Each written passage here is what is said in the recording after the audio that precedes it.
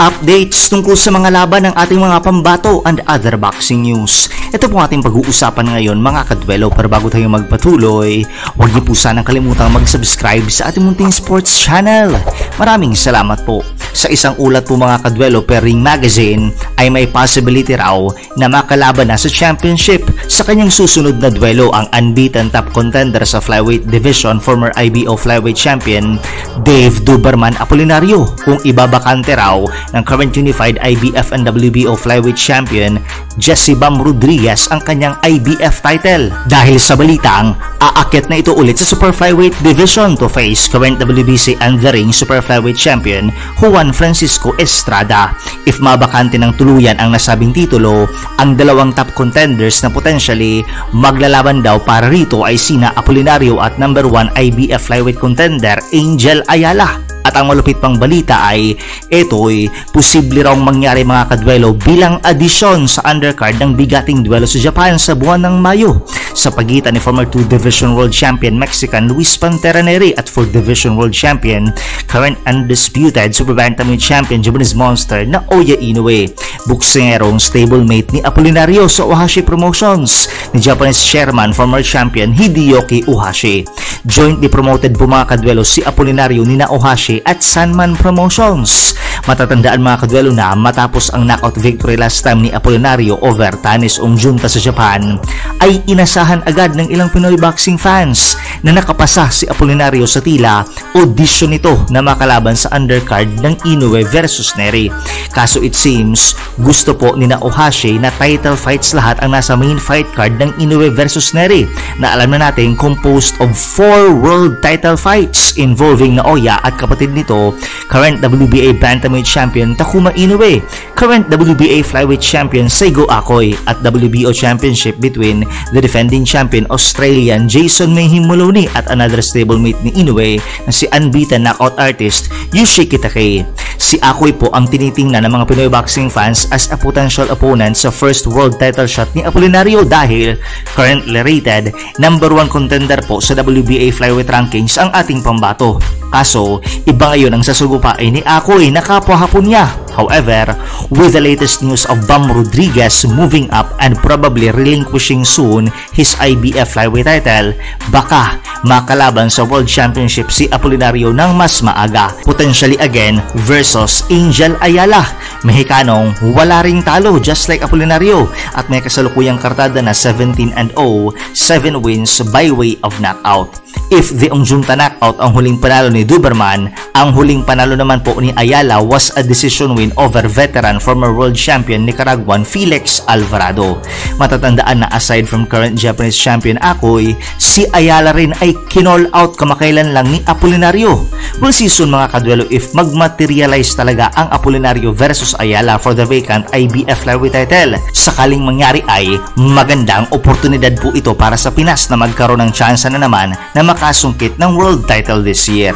If di po tayo nagkakamali, ang next attempt po natin in getting a championship crown ay sa Marso 31 kung saan dadayo po sina former world champion Melvin Gringo Jerusalem at former title challenger RR Andale sa Japan to face current IBF and WBC minimum weight champions magkapatid na Ginjiro at Yodai Shigeoka respectively. At ang kain ni Jerusalem maka-upset ulit sa Japan. Matatandaan na last year naging ganap na kampiyon siya after his spectacular second round knockout upset win over then defending WBO minimum weight champion Japanese Masataka Taniguchi. Unfortunately, natalo po siya sa kanyang title defense kay now WBO minimum weight champion Oscar Culazo. Samantala, sa isa sa mga latest fights po mga kadwelo ng ating kababayan na si Tokyo Olympic silver medalist Carlo Paalam sa isang Olympic qualifying tournament na ginaganap ngayon sa Italy, bagamat nanalo po siya mga kadwelo over Mexican fighter Andre Bonilla, ay tila binalibag po siya mga kadwelo ng nasabing Mexicano dahilan na unfortunately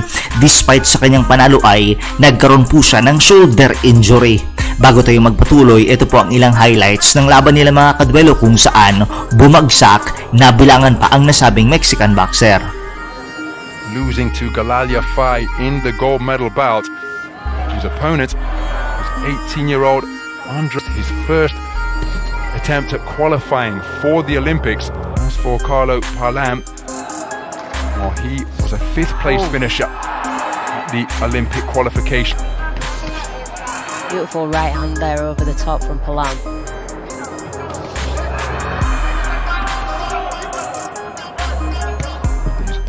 Real jackrabbit up there in the boxing ring, never stops moving. Palam just finding it difficult to find the range with any consistency, but because Bonilla, well, there he was tagged by a right hand, and then difficult mission for Palam to tag him cleanly, but he did have no difficulty during that exchange, and then an uppercut on the inside from Palam.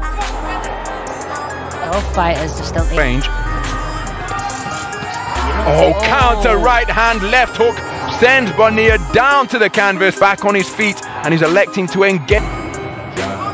Again, Bonilla on the front foot now, having conceded that first round on a 3-2 speed to try and establish that left jab with his own rapid fire straight shots, which is able to cut off Palam and just make him work. And he's moving laterally. Bonilla with a burst of punches to the body. Palam tied up in Bonilla's corner, free to get back to the space of center ring. Oh, well, he avoided.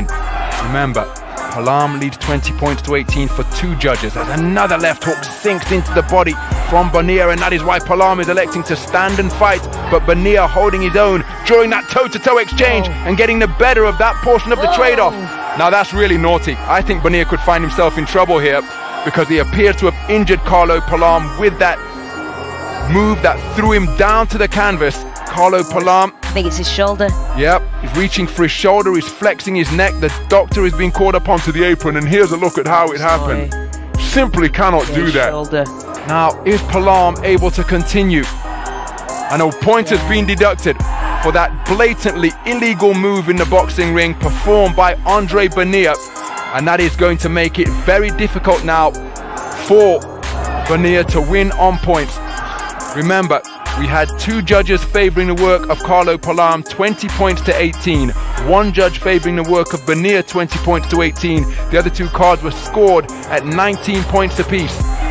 How badly inconvenienced has he been by that injury he appeared to have sustained during that ungainly trip to the canvas, where he was fairly tossed down to the mat by Andre. We're going for the inside the distance victory here, but Palam fighting through the obvious discomfort that he's feeling after he was subjected to a blatantly illegal move that threw him down to the canvas. Beautiful left hook to the body again from Bonilla, as Palam trying to get that injured arm working. No doubt, as he's going in pursuit of Carlo Palam. Palam's really not throwing that hand now, his right hand. Staying on the ropes, bobbing and weaving. This is where Carlo Palam was sent to the floor in the gold medal bout against Galalia Fai. Left hook to the body on the resumption from Bonilla.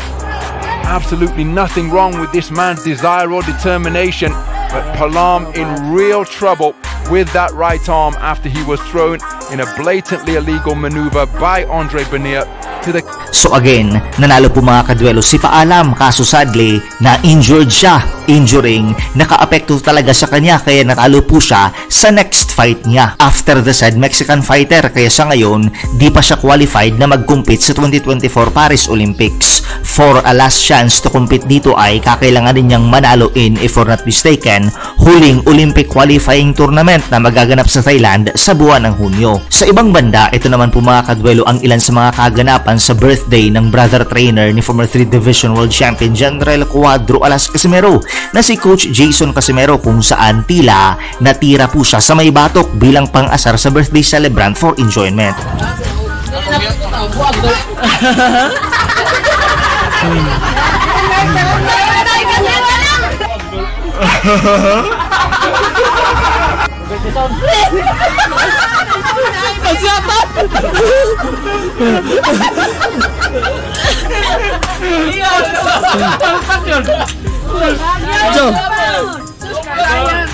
Ibalang ko lang yung mga galaw. Mga pagbarang din Jason.